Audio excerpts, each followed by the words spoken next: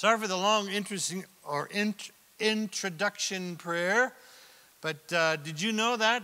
It's been a while since we looked at that. 2001, September 11th, the enemy was literally let in the walls and the gates of this nation. There are two nations I'm aware of that were deliberately founded upon the God of Abraham, Isaac, and Jacob. Israel is one.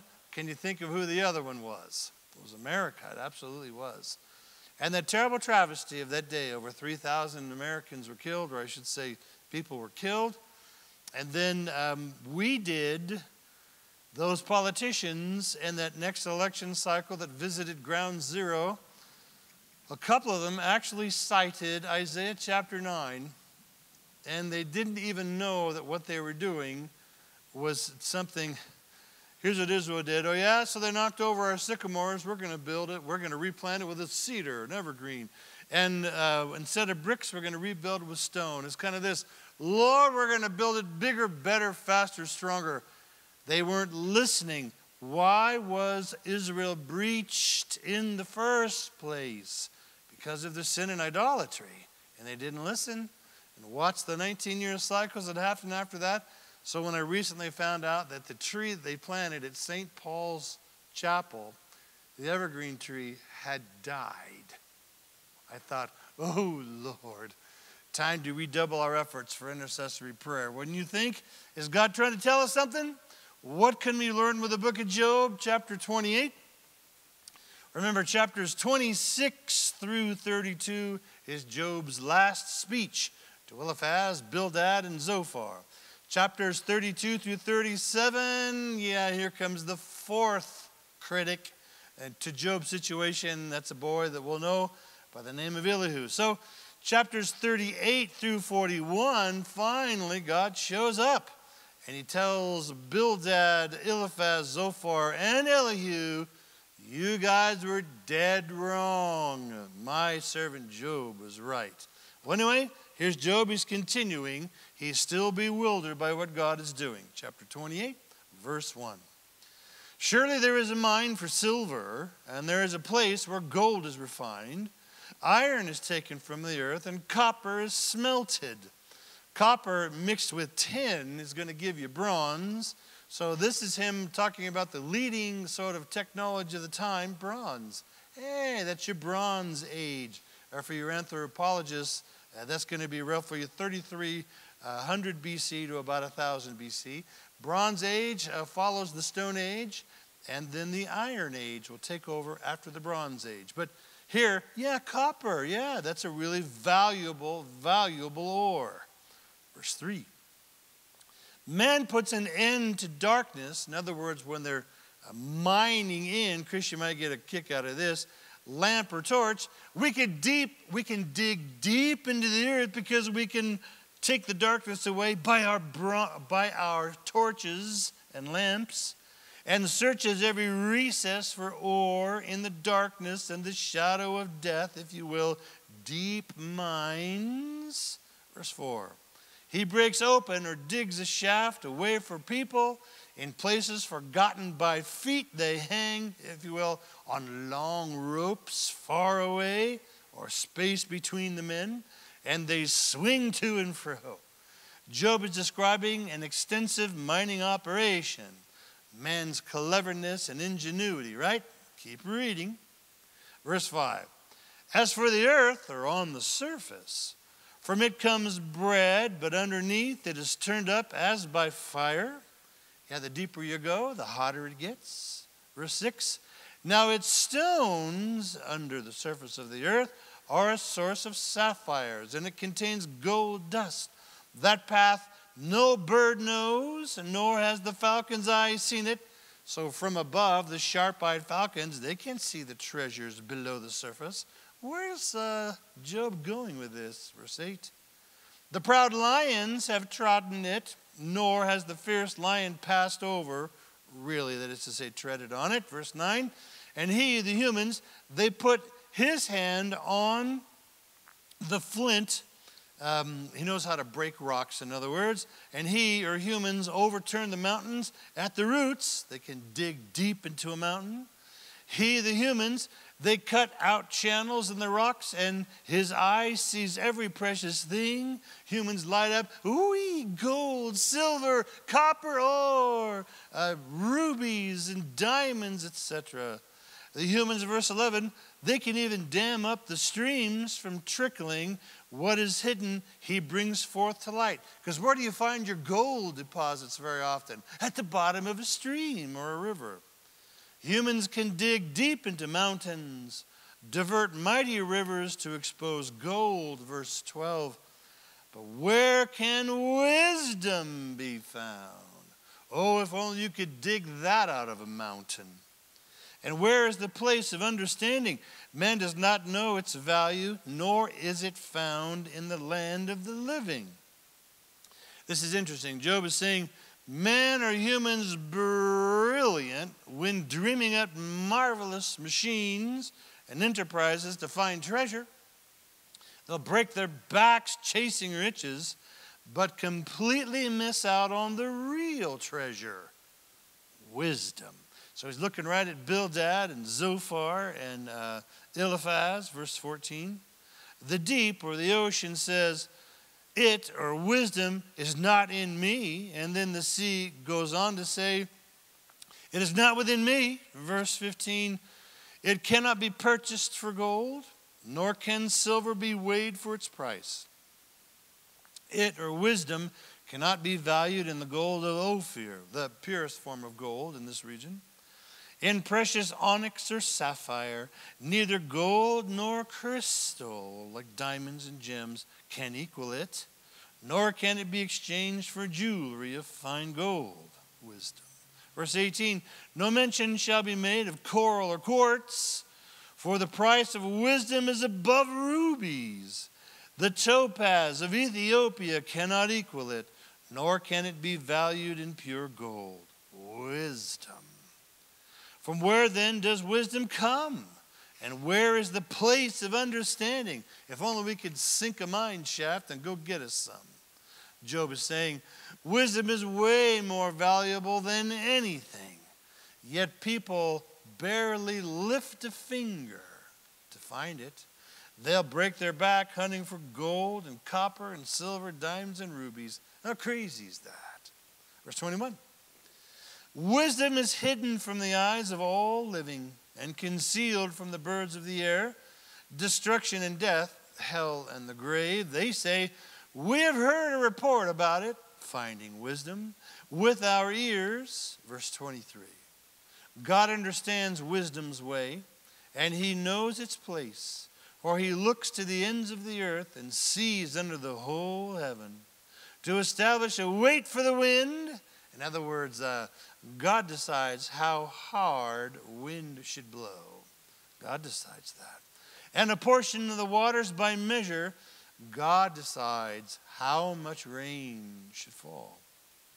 Verse 26, when he made a law for the rain and a path for the lightning bolt, when he saw wisdom and declared, really established it, he prepared, or he invented wisdom. Indeed, he searched it out. He designed it. Verse 28, and to man he said, behold, the fear of the Lord, that is wisdom. And to depart from evil is understanding. Hey, you don't have to dig deep into a mountain and break your back, months and months of digging, sweat, and toil to find wisdom. What is wisdom? The fear of the Lord, that is wisdom. And to depart from evil, that is understanding. Hey, praise God, in Job's day, the Holy Spirit was not poured out universally like he is now. After Jesus paid for everybody's sin, all sin has been paid for. Now Christians, if you're born again, you have the Lord living in your heart. So you have the Holy Spirit inside saying this is the way or that is the way. And if you're not saved, then that universal nature, presence of the Holy Spirit around everybody, what's the Holy Spirit doing? He is nudging, he is He is convicting every non-believer of sin, what you shouldn't be doing, of righteousness, what you should be doing, and there's a judgment day. We have that benefit. Job did not. Why did he love God so deeply? It's hard to say, really, but I want you to know this for sure. He figured something out long ago. We're going to see later in this section that he loved God at a very young age. And he figured out something.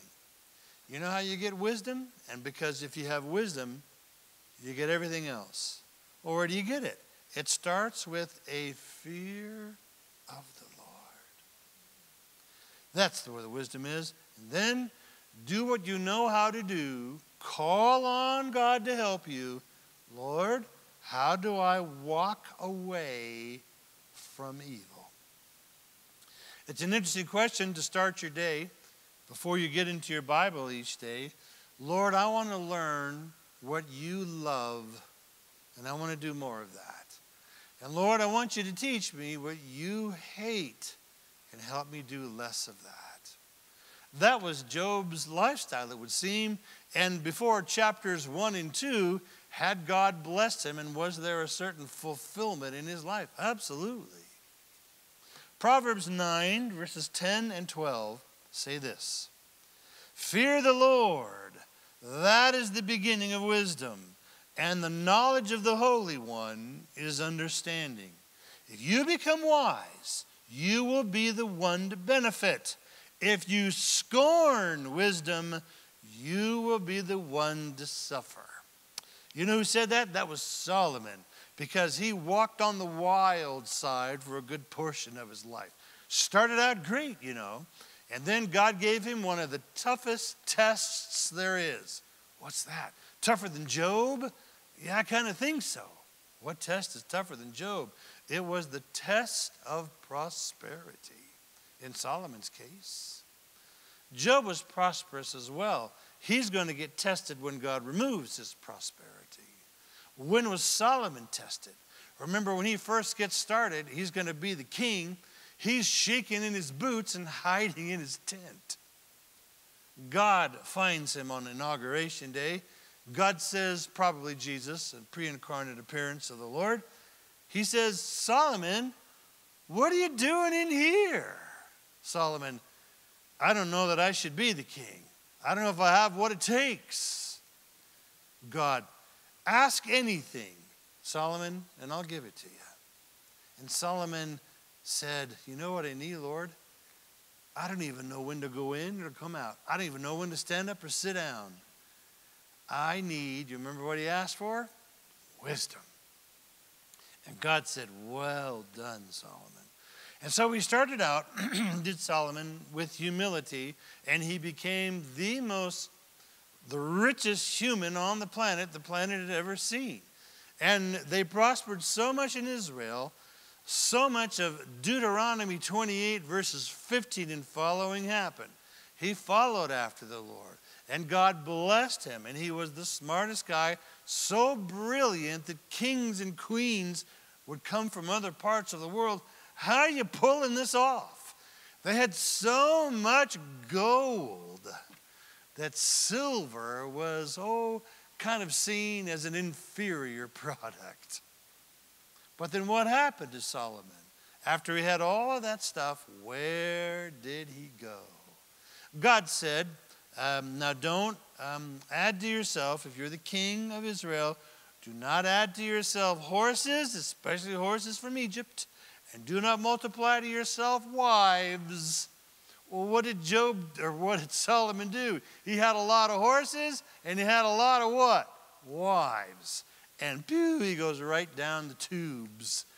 But fortunately, he remembers what his mom in Proverbs 31 said to him. Now, Solomon, my son, watch out for the women. Watch out for the gold. Watch out for the horses. He remembered what Mom had said, Bathsheba, and he finally does repent at the very last end of his life. Hold your finger here and go to, we're going to go, what am I doing in Amos? You're in Job. Go to the right. Go past the Proverbs that he wrote. And look at Ecclesiastes chapter 12. I've got this one highlighted several colors in my Bible. Look what he says, the smartest, wisest guy who ever lived ever. Verse 13. Let us hear then the conclusion of the whole matter, said the smartest man who ever lived. He was smarter than Jeff Bezos and all the rich billionaires combined. He could do anything he wanted, and he did. University training, school training, party, getting nuts, all the women, all the horses, all the everything he had. And you know what he finally figures out at the very end of it all? Let us hear the conclusion of the whole matter. Ecclesiastes 12, verse 13. Fear God and keep his commandments. He started out as the wisest man ever. That wisdom took him down a track of self-indulgence, and he almost killed himself. He finally remembered, where does fulfillment come from? Oh yeah, here it is. Fear God, keep his commandments, for this is man's all. For God will bring every work into judgment, including every secret thing, whether good or evil. Back to the book of Job. Colossians chapter 2, verse 3 says, in Jesus are hidden all the treasures of wisdom and knowledge. And John Corson said something so cool here, I just had to read it. John Corson on this section says, everything you need to know about how to get through the rest of this day or tomorrow will be found in God and his word. In talking to him, by walking with him and being in awe of him. The fear of the Lord is not an abstract concept. The fear of the Lord simply says, Lord, you're awesome. And you are holy. And you are gracious. And you are good.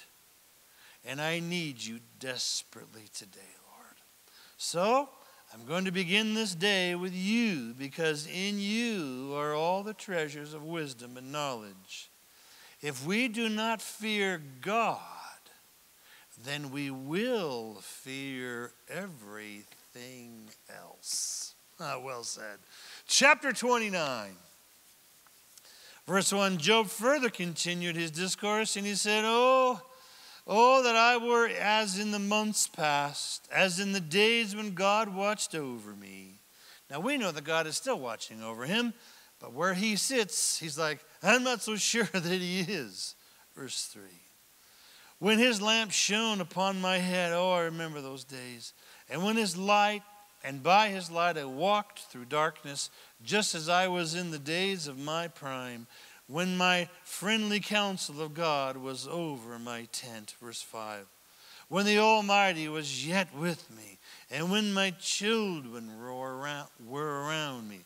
Remember, he lost his kids in that terrible storm, chapter 1, verse 6. When my steps were bathed with cream, ice cream, and the rock poured out rivers of oil for me. I remember vines and often olive trees were sort of grew up in the cracks, and so that's a reference to that.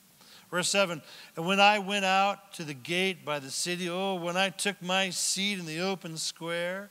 Remember, the city gate was kind of the city hall of its age, and so he evidently had a seat on the city council. Verse 8, the young men saw me and hid. Really, they stepped aside. Well, here comes Job. So they, in respect, they sort of stepped aside a little bit. And then the aged rose and stood. Well, here comes Job. And they thrust out a hand. How you doing, Job? Verse 9. The princes refrained from talking and put their hand to their mouth. And their voice of nobles, the highest officials, was hushed. And their tongues stuck to the roof of their mouth. In other words, they were quiet. They were hanging on my every word. That's what that means. Before he lost everything, Job's wisdom and insight and advice was highly regarded. I remember when important people sought out my counsel. But now, like you, Eliphaz, Bildad, and Zophar, you think I'm deluded and crazy. Job continues to remember and reminisce. When the ear heard, and then it blessed me. And when the eye saw, and then it approved me. See, I'd tell people this and that, and then they would do this and that, and then they would be blessed. And they'd come back and they'd say, thanks, Job, that's awesome. Verse 12, because I delivered the poor who cried out. Do you remember that it was Bildad who said, are you sure you're not... did you take advantage of the poor? He said, no, I delivered the poor who cried out, the fatherless and the one who had no helper. Verse 13. The blessing of a perishing man came upon me, and I caused the widow's heart to sing and rejoice. Both Bildad and Zophar accused Job of ripping off the poor and taking advantage of widows. No, says Job, my counsel and aid rescued many from disaster. Verse 14. I put on righteousness, and it clothed me, and my justice was like a robe and a turban. I was eyes to the blind, I was feet to the lame, I was a father to the poor, and I searched out the case that did not know, or that I did not know. So we see that he was actually quite a philanthropic kind of guy. He used his great wealth, evidently, for many folks. Verse 17, I broke the fangs of the wicked, and I plucked the victim from his teeth. He's saying, I lived righteously, you guys. I walked wisely. I helped the blind and the lame. I helped those lost in the legal system or failing businesses. I stood against evil, and I helped these people. And my wisdom saved many out of huge trouble. Okay? Verse 18. And then I said, I shall die in my nest. In other words, I'm going to be surrounded by a loving family and multiply my days as the sand. I'm going to live a long life. Verse 19, my root is spread out to the waters, and the dew lies all night on my branch. I was a healthy tree, full of fruit, that fed me, my family, and a bunch of other people too. Verse 20, my glory is fresh within me, and my bow is renewed in my hand. And a reference to my kids. My kids were doing pretty well as a rule, and they energized me. Verse 21. Men listened to me and waited and kept silence for my counsel. And after my words, they did not speak again, and my speech settled on them as dew. They had nothing to add. They were basically saying, wow, Job, that's awesome. Verse 23. And then they waited for me as for the rain, and they opened up their mouth wide as for the spring rain. My counsel gave them peace and hope. Verse 24, and if I mocked at them, in other words, if I joked with them, they did not believe it, and the light of my countenance they did not cast down. When they were deeply discouraged, my exhortation lifted them. I came alongside people who are struggling. Not like you guys, not like you, Bildad, Zophar, Eliphaz. Verse 25, I chose the way for them and sat as chief. So I dwelt as a king in the army, as one who comforts mourners. Man, I was a leader. I was a team builder. And everything I did for God and his glory. It's interesting that more than 15 times in the book of the book of Deuteronomy, God commands Moses, remember. Interesting that God says to Moses, who at times, did he have often opportunities for grand discouragement? Oh man, the people, did they sort of bless Moses as a rule, or did they grind on him? And so like any leader at times, it just is withering sometimes. Especially you tell people ABC and it will turn around and they go, okay, thanks, and they don't do ABC.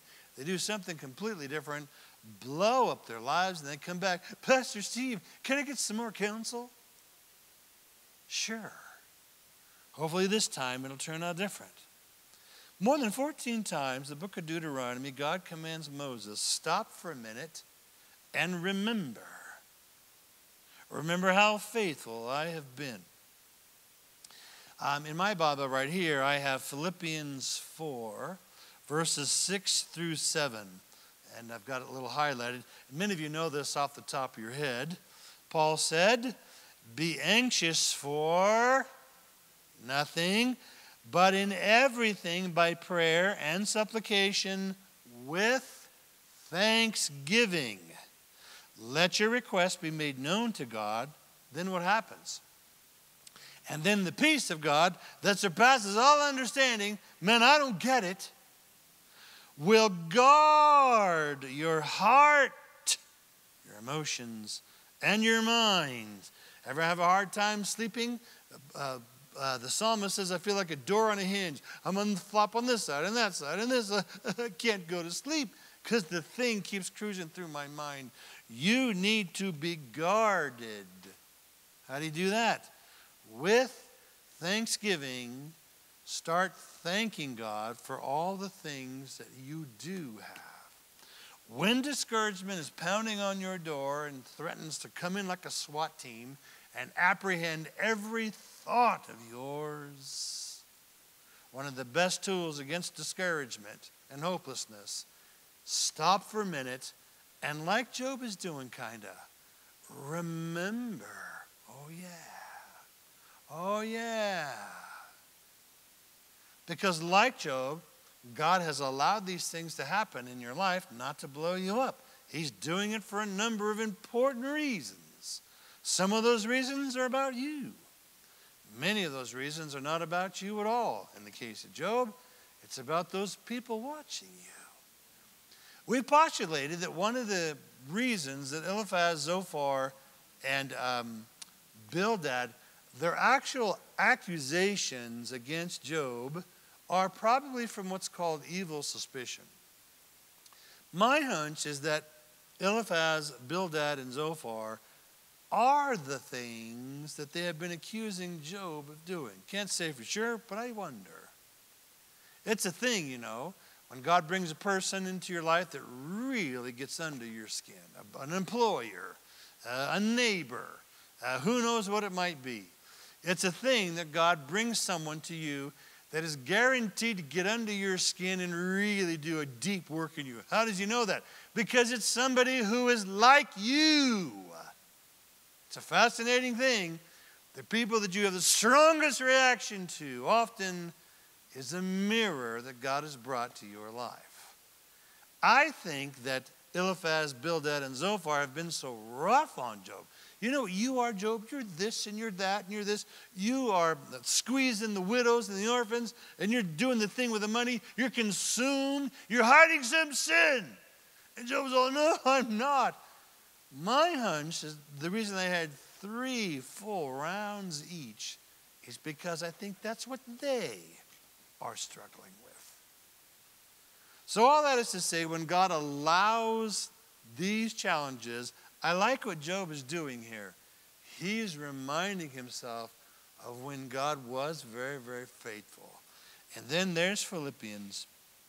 When hopelessness is trying to grab you, be anxious for nothing, but in everything, by prayer and supplication with thanksgiving, look around your life and thank him. There may be a number of things you don't have because it's not good for you yet, but he has given you plenty of things that you can thank him for. Would you agree with that? And when you do, your heart changes.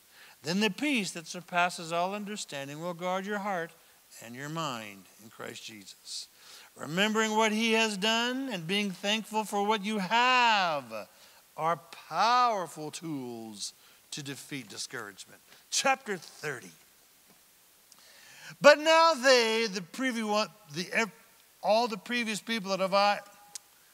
all the people that previously I have helped, but now they mock me. Oh, okay, all right. Wait a minute, Job, you're doing so well. You're remembering all the faithfulness of God.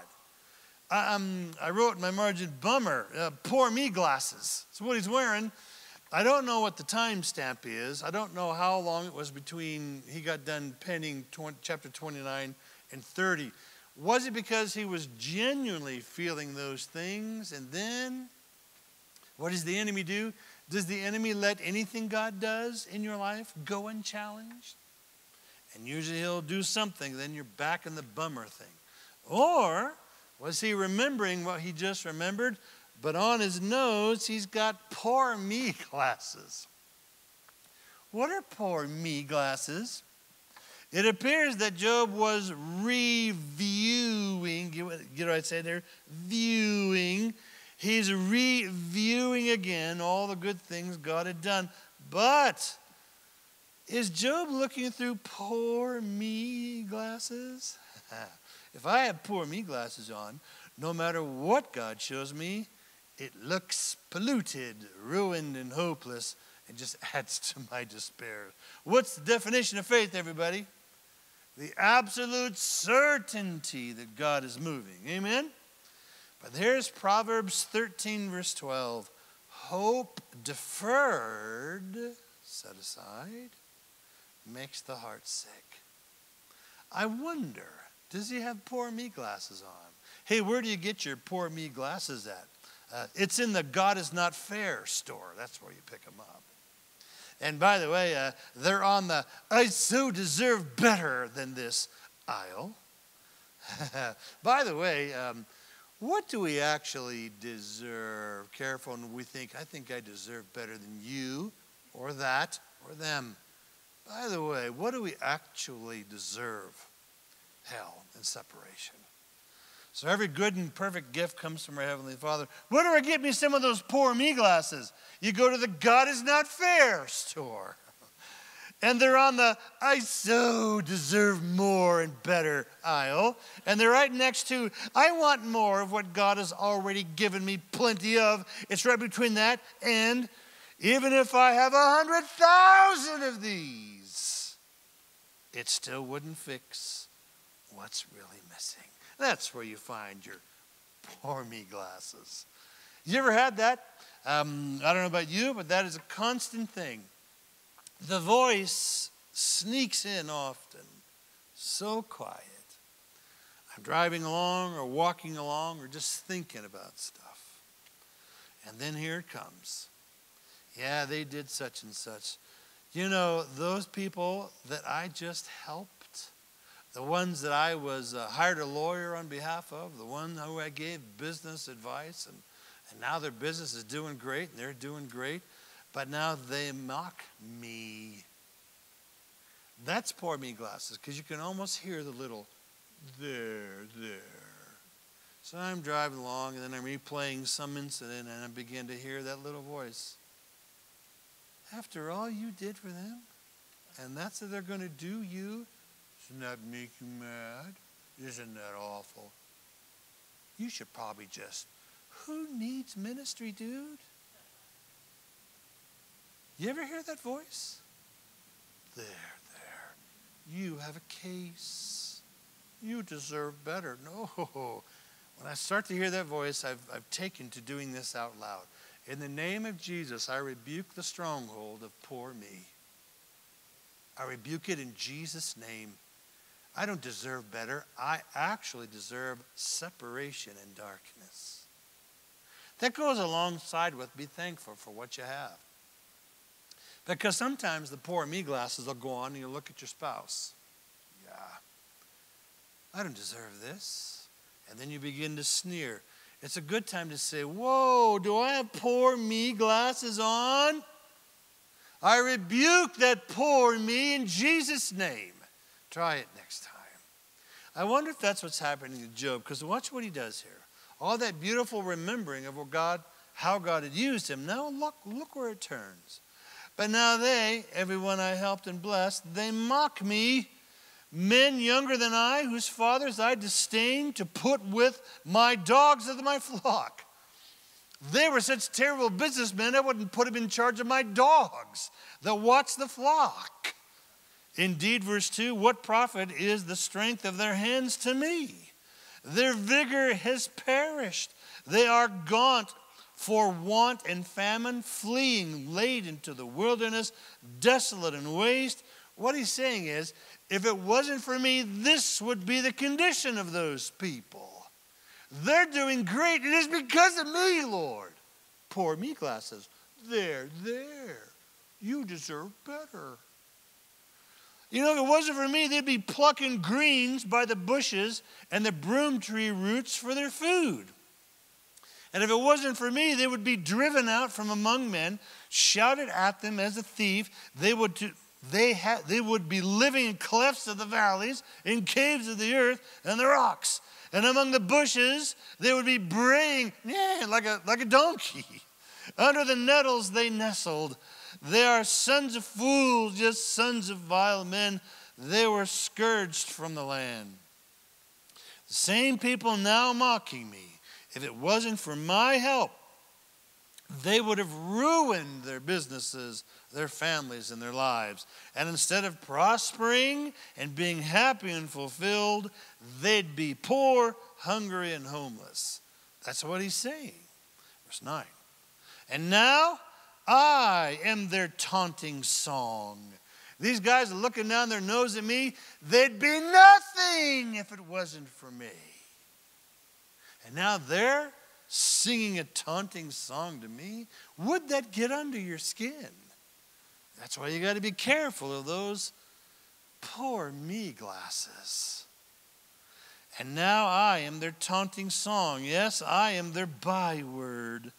They abhor me. They keep far from me, and they do not hesitate to spit in my face. Ding. Wait a minute. Could this be a model? I think it is. I see a model here. It's a model of Jesus. What do you mean? The very people Jesus would soon be dying for their sin. And the same people, if they would just receive his salvation, his leading, his wisdom, would they prosper?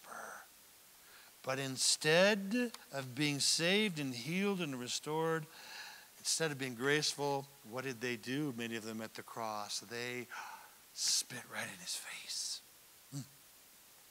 Verse 11, because he, God, has loosed or cut my bowstring, so I don't have any weapons, and afflicted me, those that are mocking me, they have cast off restraint before me. At my right hand, the rabble arises. They push away my feet. They shove me to the ground. Remember when they used to sort of step aside and they'd say, no, here comes Job. He's really helped me out. And then the potentates would rise and shake his hand. Now they are shoving him off of his feet. Shoving him. Get out of the way. Wow. And they raise against me their ways of destruction. They break up or they block my path. So instead of parting out of respect, they say, walk around, loser. They promote or brag about my calamity.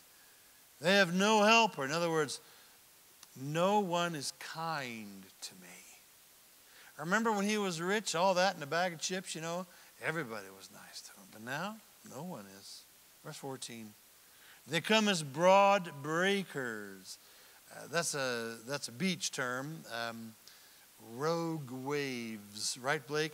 Yeah, you got to watch out for them. You're standing there and you got your back to say whatever, and a rogue wave will come in from another direction and knock you right over. So they're like rogue waves coming at me from all directions. And under the ruinous storm, they roll along. Terrors are turned up upon me. I'm living in terror.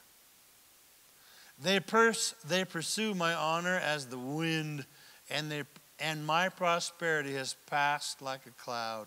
Remember when you were rich and powerful, Job, is what they're saying. It's all gone now, loser. Yeah, say something smart now, Mr. Councilman. And shove him off his feet. Verse 16. And now my soul is poured out because of my plight. The days of affliction take hold of me. My bones are pierced in me. My bones are full of pain, is what he's saying.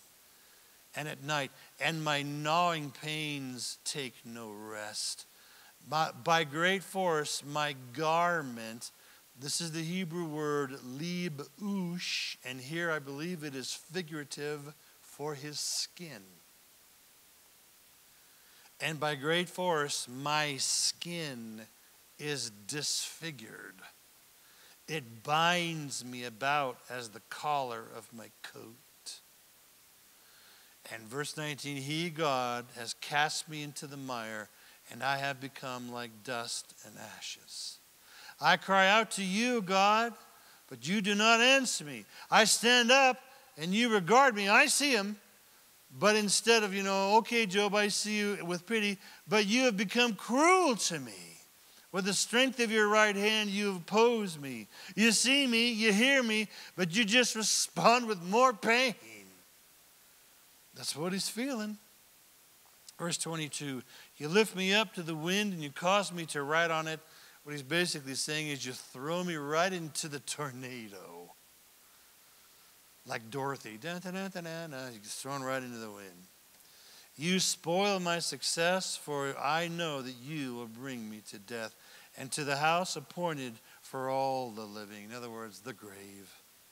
And surely he, God, would not stretch out his hand against a heap of ruins if they cry out when he destroys it. Surely God would not turn against the needy when they cry out for help, right? But that's what you're doing to me, God. Verse 25, have I not wept for him who was in trouble? He sure did. Has not my soul grieved for the poor? It has. But when I looked for good, evil came to me. And when I waited for light, then darkness came. Ever feel like that? I helped out needy people when they cried out, but now when I'm in need, no one is helping me, not even you, God. Now, this is how it appears to Job, and can you blame him? He's lost everything. And now his skin, he's going to say here in a minute, is blackened. And there are a couple medical conditions that could explain that. All of them have to do with pustules. All of them have to do with neuropathy. All of them have to do with tremendous discomfort. You can't even just sit quietly and still because your skin is on fire. And people are shoving you to the ground. And where was he at one time? He was one of the most respected men in all of the East, says Job chapter 1. Whew, wow. My heart is in turmoil and cannot rest. Days of affliction confront me. Verse 28, I go about mourning, but not in the sun.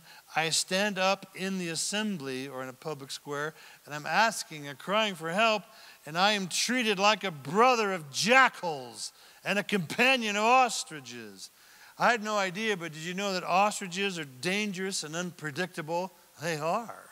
So are jackals. That's how they're treating me. Look at verse 30.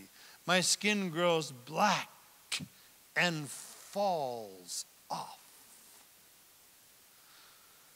My bones burn with fever. My harp is turned to mourning, and my flute to the voice of those who weep.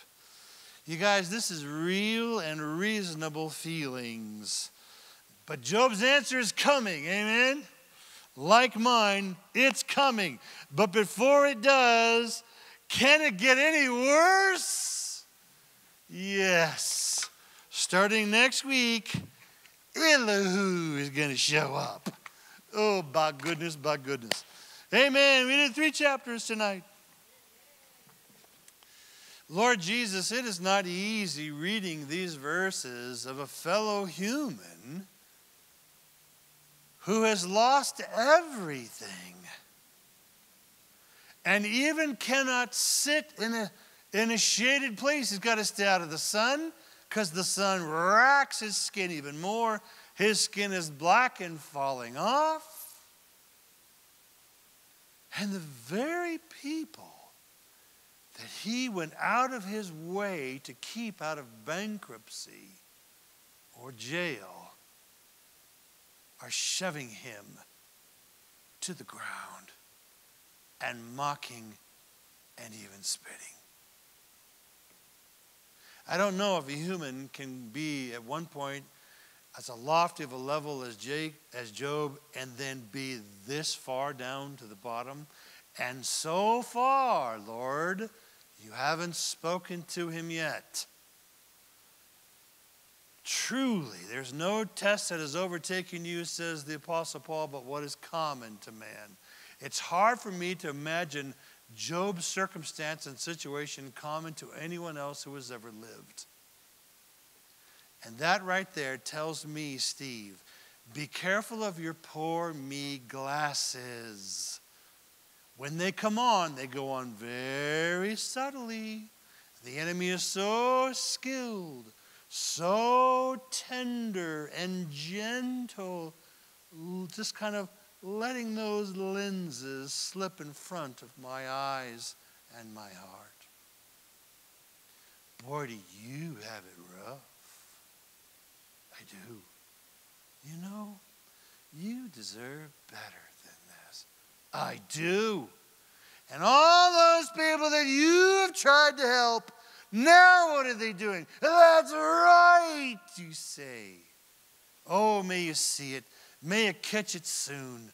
We saw it on Sunday a little bit. Before you want to pick up a rock and smash someone's skull with it because they deserve it. Oh, careful, says Jesus, as he writes in the dust, times when I have personally been guilty of that particular sin. Fascinating that this Sunday and now this Wednesday night, the lesson is still the same. Fall on the rock. Rebuke the poor me glasses. Grab the hem of his garment. Your answer is coming. Just keep showing up, harvest. In Jesus' name, and everybody said, amen, amen, amen.